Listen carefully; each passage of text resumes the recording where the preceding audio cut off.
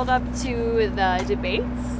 Want to get out here, drive some people down here that are out there protesting, bring them over to our tent, let them know a little bit more about Americans Elect. Hopefully get a few people to sign up with us.